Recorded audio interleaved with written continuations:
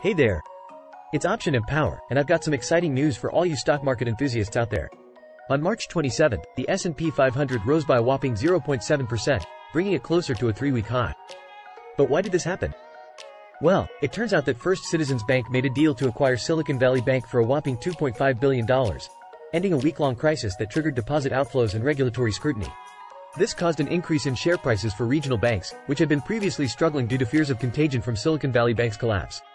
The S&P 500 Banks Index was up 2.8%, while the KBW Regional Banking Index was up 1.1%. The Dow Jones Industrial Average also gained 0.9%, but the Nasdaq Composite dipped 0.6%, as tech stocks lagged behind other sectors. But what does this mean for the rest of the year?